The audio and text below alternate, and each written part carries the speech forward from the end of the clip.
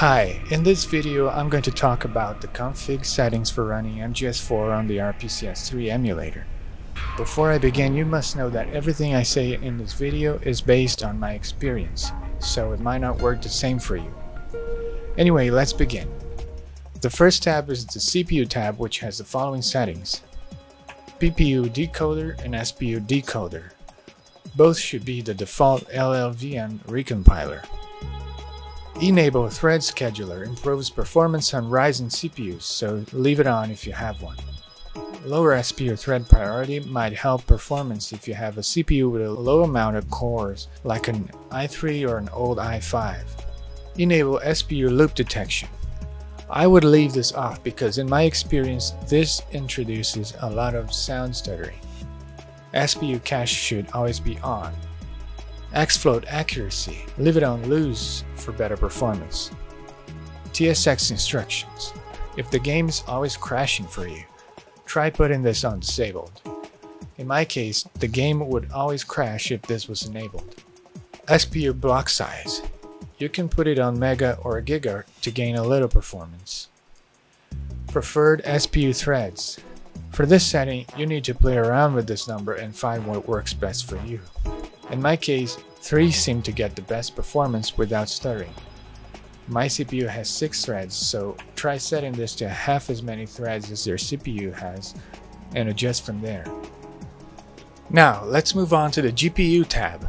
The first option is renderer. You should always use Vulkan. It's the most stable option and the fastest. Graphics device should obviously be the GPU you want to use. Aspect ratio, you should just leave it at 16:9. Frame limit, make sure you set it to 60 because if it runs above that you're gonna have glitches. Anisotropic filter, you can set it to whatever you want. Default resolution.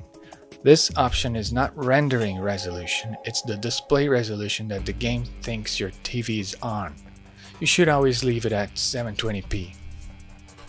The resolution scale is the one you should change if you want to play at a higher resolution than the native resolution of the game.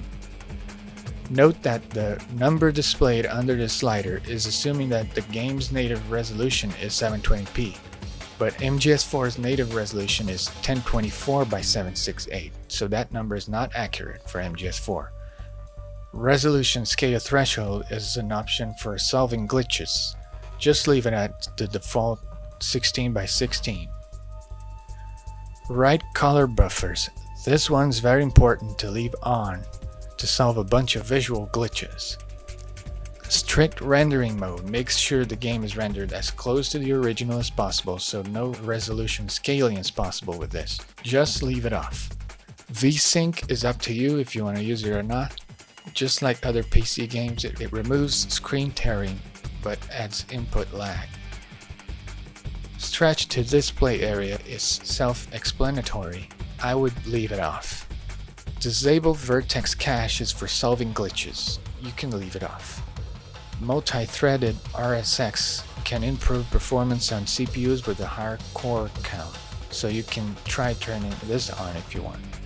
And finally, disable async shader compile. Leave this option off, otherwise it's going to stutter a lot when compiling shaders. Moving on to the audio tab. There's not a lot to this one, just the audio buffer duration, which might make the audio out of sync with the video if it's too large. After that, I'm going to skip the next 3 tabs, I/O, System, and Network, because there's nothing that needs to be changed in those. So let's go straight into the Advanced tab. This tab has some of the most important settings, such as Relaxed Z-Cool Sync, which improves performance a lot, so leave it on. Driver Wake Up Delay. This setting can make the game more stable and avoid crashing. If the game is crashing a lot for you, you need to increase 100 microseconds here and test the game again. If you increase this too much, you will affect the performance though. In my case, 100 microseconds already works fine, so you shouldn't need to increase it too much. And finally, V-blank frequency. This setting is very important because it improves performance a lot and makes the game playable in 60 FPS in some parts. You need to set this to a high number like 240 Hz or even above. So there you have it. These are the settings I use for MGS4. The rest is all set to default. If you have a good enough CPU and you use these settings, I believe you can play MGS4 from beginning to end with almost no issues. If you have a DualShock 3 controller, the experience is even better. I hope you liked the video and have some fun playing MGS4 using the RPCS3 emulator. Thanks for watching.